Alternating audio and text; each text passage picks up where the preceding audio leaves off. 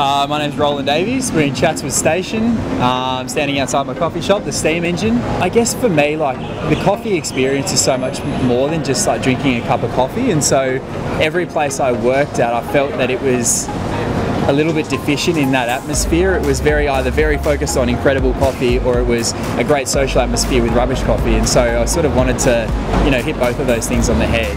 I guess Sam and I knew that there wasn't really a place in Chatswood yet that had, like, we knew the coffee drinkers were there and we knew that there's a lot of people around, but I think Chatswood sort of has this perception of, like, it's a bit of an urban wasteland, or you come here for the malls, or you come here to work, or you don't come here.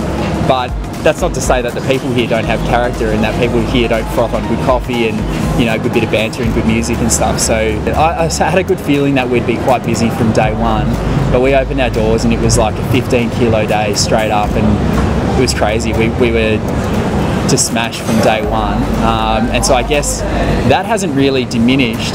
I guess we've become a lot more efficient with what we do and the way we do it, so that the volume has gone up, but we waste less and that sort of thing. So I mean, we weigh in and weigh out every single shot. We're cleaning our groups and our portafilters every kilogram of coffee we put through our grinders. We're servicing our equipment very regularly.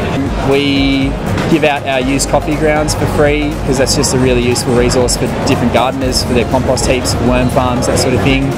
We give pretty healthy keep cup discounts. We've got our own branded reusables, but also any old mug will do. Bring it along and we'll discount you. And only this year we've specified on our menu that you are now paying for takeaway packaging. Like, that is a specific component of the price of our coffee is packaging. It's a really basic philosophy that every single disposable that we're not using makes a difference. Like, it all adds up. We recycle our soft plastics. We do general cardboard and mixed recyclables as well. Coffee comes from Toby's. We get our milk from Riverina Fresh, which is obviously in the Riverina region. We get Inside Out fresh almond milk and Milk Lab almond milk, which are two Australian almond milk companies. And then we get fresh produce from a deliverer who can get us B-grade produce from the markets, which is great because we don't really care what it looks like. It all tastes the same once it's all prepared. So we've got a couple of other small suppliers who do us sort of vegan treats and that sort of thing. They're all local. Sam and I have always been really conscious of how fortunate we are, not just to have our shop here, but for our life here in Sydney compared to the wider world. So we've had a few sponsored children through World Vision that we've consistently done. We've supported Women's Refuge Mary's House at their annual fundraising walk with our coffee cart. Oh yeah, Sam raised well over $1,000, I think, for Movember in our first year, whether to save or shave his beard.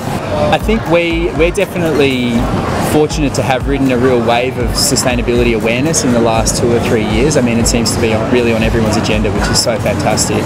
Things like the Sustainability Award that we won last year was great, because through channels like social media and just in the shop, they see the award, they're like, what's that about? And the very way that award came about was just from Council and Better Business Partnership coming along and saying, hey guys, we noticed you're doing a bunch of stuff, fill out your credentials and see if you're up for an award, and it turns out we won.